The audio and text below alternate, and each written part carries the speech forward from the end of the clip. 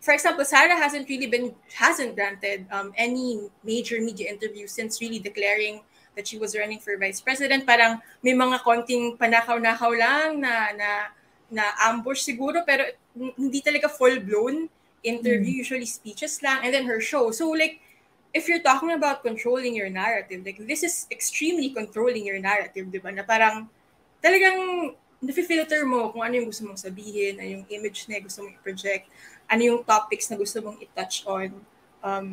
So I'm wondering, like, on your, like, because I was listening to how you summarize how your candidates, the candidates you're covering have been handling the last month, more or less, no, bago mag-start yung official campaign. Like, how are they navigating that space, and is there a balance? Like, may attempt ba na, while I want to control my narrative, I acknowledge the importance of the media, perhaps asking me the tough questions, testing, my campaign, testing me as a politician. So, may ganun ba? Or wala sa pakialam? Kasi